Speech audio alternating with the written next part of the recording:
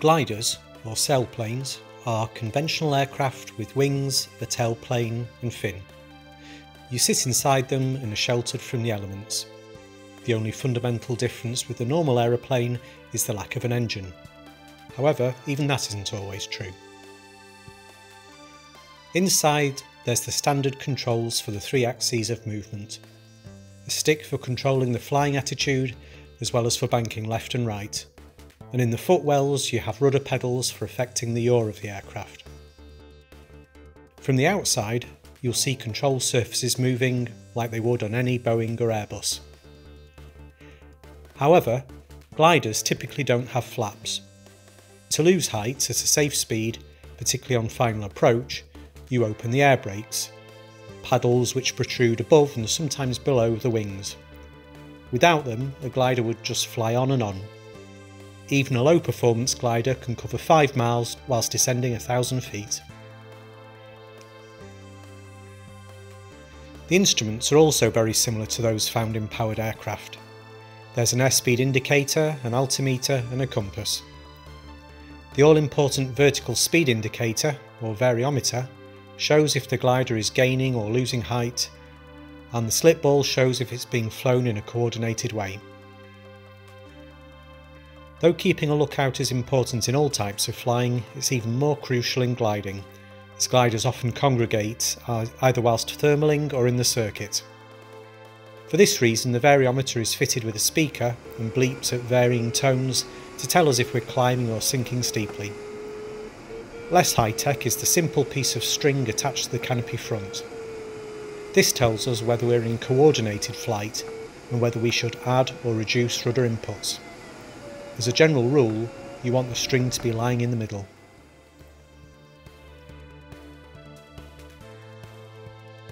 And how do we launch gliders? There are 2 principal methods. The first is an aerotow, where a relatively powerful tug plane tows the glider to where the glider pilot would like to be released. Towing is good for reaching any height desired and being taken to an area of good lift. However, it's more expensive. The aerotow is tricky to perform at first, but satisfying when you do it well. First of all, you need to keep the glider balanced on its centre wheel during the ground run. Then you hold it a couple of feet above the runway whilst the tug gets airborne. Once both of you are in the air, you follow the tug aircraft carefully. For 5 minutes you're participating in formation flying. An alternative launch method is winching, where a large machine rapidly winds in a kilometre or so of cable. The glider, which is attached to the other end, climbs at an angle of approximately 45 degrees like a kite. Winching is much cheaper, though flights are shorter. However, it's very practical when learning, because you can carry out more launches and therefore more circuit and landing practice. Depending on the winch vehicle, airfield size and weather conditions, a winch launch will get you to 1,000 to 2,000 feet in barely 30 seconds. It's also exhilarating, with peak climb rates of around 3,000 feet per minute. Once up in the air, the aim is generally to find lift and stay up for as long as possible. Gliders are always descending within the parcel of air in which they're flying. The solution is to find a parcel of air which is rising at a faster rate than the glider is descending, and so be carried upwards with it. It's a bit like walking down an escalator which is moving in the opposite direction. If the stairs are going upwards quicker than you're walking down, you'll be carried higher and higher. Where I fly in the flat Vale of York, thermals are the most common source of lift. A thermal is formed when air at the surface becomes considerably warmer than the surrounding air and begins to rise. The presence of cumulus type clouds are a good indicator of this instability and attract gliders. The more experienced and keener-eyed pilots also look for birds circling in the thermals and head over in their direction, or look for thermal triggers on the ground, such as a farmer ploughing fields. Action like this can trigger the release of pockets of air which have been warming up close to the ground. Other sources of rising air used by glider pilots depend on local and regional geography. Clubs that are adjacent to hills and mountains benefit from ridge lift, where wind blows onto the slope and is deflected upwards. By placing the glider in the updraft, you can fly along the length of the ridge, being pushed upwards like a surfer. A similar surfing action occurs when gliders get into mountain wave. This is where wind hits a range of hills or mountains, causing an up and down wave motion in the atmosphere, which can continue for tens or even hundreds of miles downstream. So if you fancied giving it a go, what should you do? In the UK, gliding is quite well developed with a large number of clubs across the country. The activity is self-regulated through the British Gliding Association, which works closely with grassroots flying, though does so with the authority of the CAA. In Yorkshire alone there are 4 clubs. I'm based at York Gliding Centre in the village of Rufforth, west of York. Nationwide there are over 80 sites. Most will offer trial flights during which the instructor will hand over the controls and allow you to fly the glider.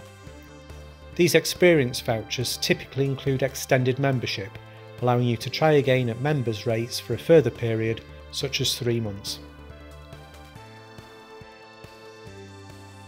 And how long does it take to learn and go solo?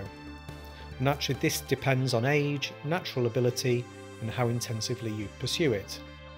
My training was primarily via winch launches, and I soloed on my 93rd launch, which was pretty much standard. This took a year, and I went to the club on average 2 to 3 times per month.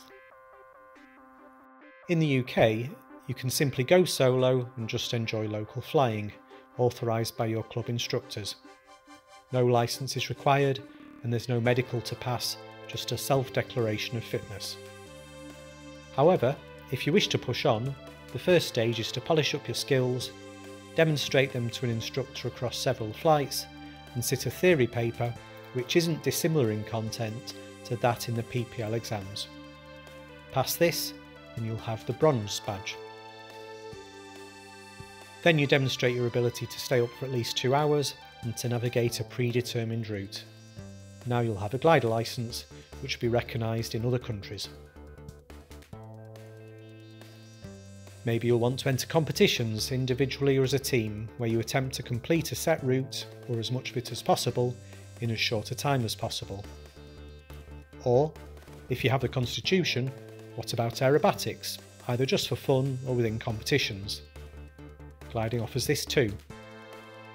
Here we can see manoeuvres performed by Benji Ambler. Benji went solo on his 14th birthday in 2016 and, within a couple of years, he'd progressed to a PPL and was performing aerobatics competitively.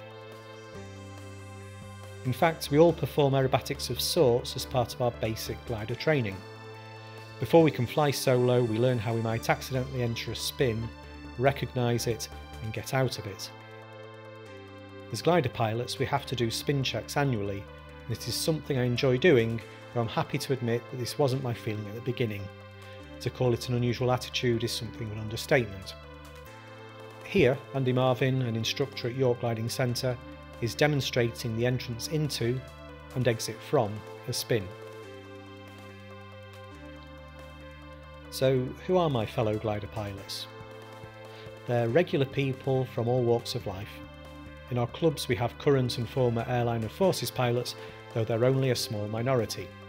We're just regular people who enjoy gliding, though a good number are real enthusiasts about aviation in general. And gliding is a very social activity. Most clubs are voluntary organisations, meaning that the instructor, the tug pilots, winch operator and even the person cutting the grass, they're all doing it for the love of it and they want to put something back. Unlike powered flying, where often you book your slot, turn up and get the plane out by yourself, fly and then put it away again, gliding is a team activity. You come along for a few hours, you muck in and you keep each other safe. Without my fellow club members, I can't fly, and without me, neither can they. So what do you think? Interested? If so, go to the BGA website if you're in the UK, or look for your national federation if you live elsewhere and find a club near you.